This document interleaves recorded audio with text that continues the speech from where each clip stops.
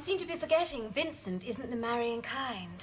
Oh, of course. See, I want to tell him that it's all over between us, but at the same time, I don't want to hurt him.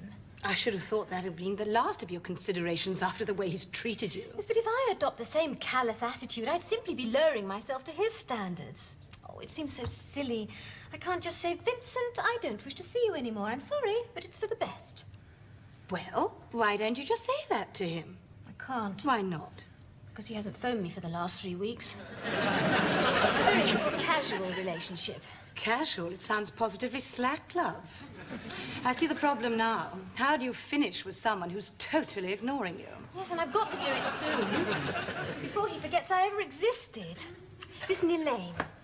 Do you think that I ought to go and see him and tell him that I don't want to see him?